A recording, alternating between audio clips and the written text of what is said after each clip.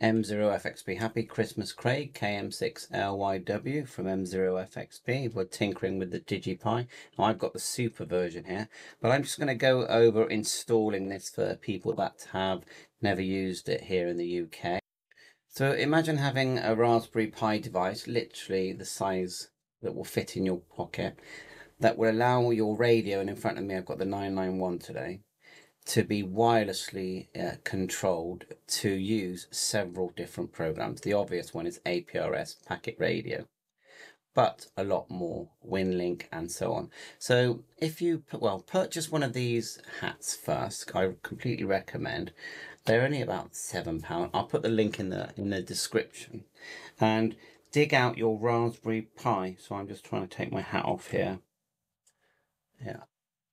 And they're colour screens, and they fit onto standard GPIO pins on a Raspberry Pi. And as Craig knows, I always approach this from the viewpoint that I know nothing. Okay, so go across to the DigiPi website. It says 2.0 release, but my recent download today, and it's 22nd of December, is 2.01. So it's even a newer version. You download that, and you will need to log into the Patreon and maybe pay a couple of dollars just to to join the Patreon, and then it gives you the password so you can download. But you will be very pleased with what you get. It does say here version 2.0.1, which is what I downloaded yesterday, and it's like loading a Pi-Star hotspot. So you're going to you can't just put it onto an SD card. You're going to have to put it on using software, and I use Balena, but you would have heard of programs like, was it Win32 and Rufus, but I always use Balena Etcher, and I'll show you the link for that just here. And this is pretty much what it looks like when it opens. So once you put the SD card into your PC with the usual adapter, you'll be able to then select the file that you've downloaded.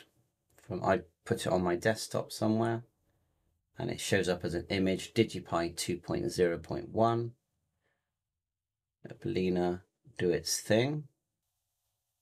It will find your SD card, then click flash and let the whole process finish. Then get your SD card and just take it out of your adapter, put it into your Pi. Now you don't actually have to have a screen. You can do this without the screen. Put the SD card in a normal way. If you've got the screen, connect it, and then just power on your Raspberry Pi. And like I said, you can use the 0. Oh, and I've got this super version I've got here, but this came from the USA. But anyway, once you've done that, then just wait a minute for it to boot, and it sends out like a Wi-Fi signal that you can connect to, known as an access point. So go to your Wi-Fi. You'll lose your Wi-Fi briefly, your internet Wi-Fi briefly, and then just look in the windows as you search here. So I'm just going to click Wi-Fi. Go like so, and you'll see one called DigiPi. Okay, click that and connect. Now, if there is a password, it's ABCDEFGHIJ. Mine doesn't need one because I found it before. So it'll connect, and then on the front of your Pi, it will actually give out at the bottom. It will say the word hotspot. See if you can see it on here. Try and get the right angle. It's quite hard to film camera TV screens. There you go. But it says hotspot, but underneath it says 10.0.0. Let's get it right. 10.0.0.0.5. Let me just check. 10.00. Yeah, 10, then 2 dots, then 0.5. Put that into your browser.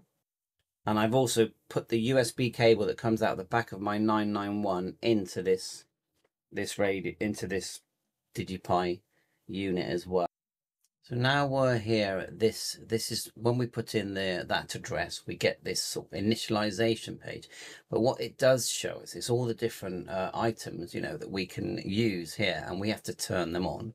At the moment, everything's off, and we've not initialized yet. But look, APRS, TNC, iGate, APRS, HF, TNC, iGate, and it just goes down, PAT link, WSJTX, FTX, slow scan, TV, WinLink email, and so on. So the idea behind that is when you turn them on, then you click these blue sections here. It opens up for you and hopefully connects and sets your radio up for you, because this is what the DigiPi, or effectively the computer that has this DigiPi software, is going to do for you, to make it very easy for you to just go in front of your radio and try out lots of applications thanks to Craig. But anyway, the first thing is to hit initialize down here. Okay, initialize. And in this, we're going to start adding all our details. So as you go down the list, call sign, your WinLink password, so you'll have to create an account. I think there's a free trial for that. That's sending emails over radio. APRS password, just if you click generate here, it will take you to the site and you'll be able to just put in your ham radio call sign. If you haven't already got a APRS password, it'll give you one. Okay, and grid square, might as well, you can click find. Now, I'm not getting internet at the moment, but I do know my grid square. So we'll go I081, pretty sure it's MI. Longitude and latitude, so 51. I'm just putting mine in rough, and then mine's -2 for now. So now I'm going to connect just here. I'm going to put in USB connected radio. It has detected here at the bottom, look, detected radio GPS device, TTY USB, just here, and TTY USB 0, just here, USB Silicon Labs. And you know, if you didn't know this, you can actually make a cable to add GPS to your 991. I've made a cable, made a video doing this. And don't worry if you haven't got a screen, because there is a link in the software where you can just view the screen on your PC or any browser that you're linking into this device. So I have ticked large display. It's better for my PC.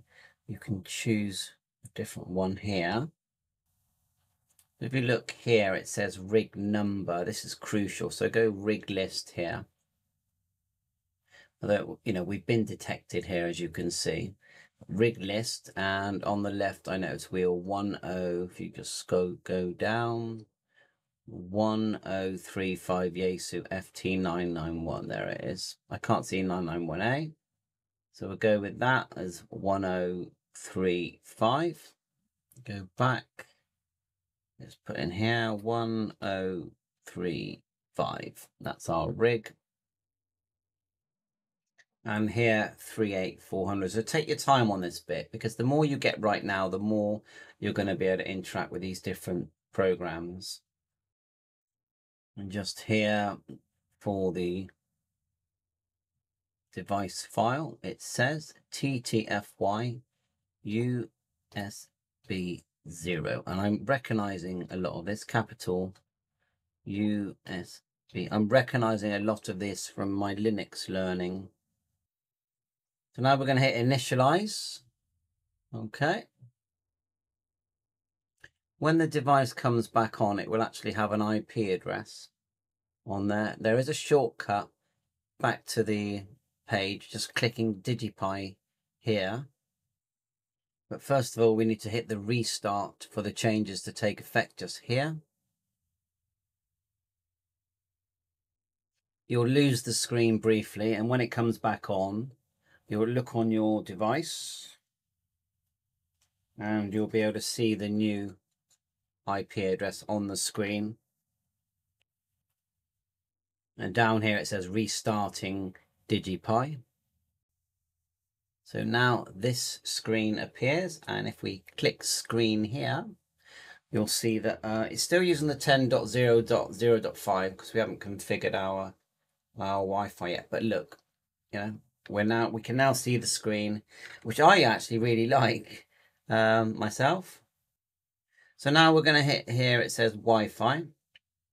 We're going to get our Wi-Fi details in, then hit restart. Now hit submit first, then restart. And you get this message, Wi-Fi settings updated, please restart. And there's a little note here that says you've got a couple of links there that you could try to connect to it. I just searched my IP address using it on the left here, my broadband router log. Right, so we're up and running now. We can hit the screen here as well. You can see now it's showing my IP address and close. So now we can start turning on programs and using them. Now I'm currently connected to my 991.